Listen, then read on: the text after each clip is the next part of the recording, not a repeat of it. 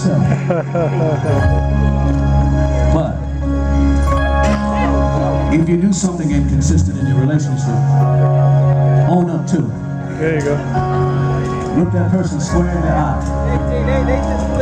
Tell them you're sorry. Mean it. But then you got to do the most important thing.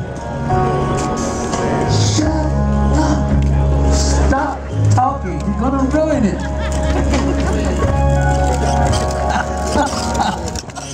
Right? I wanted to say shut the fuck up so bad. But I'm trying to work on my potty mouth. Peabo. If you don't learn how to do this, you'll end up alone somewhere listening in the dark, listening to a sad ass song like this one. It'll be your fault. Here we go.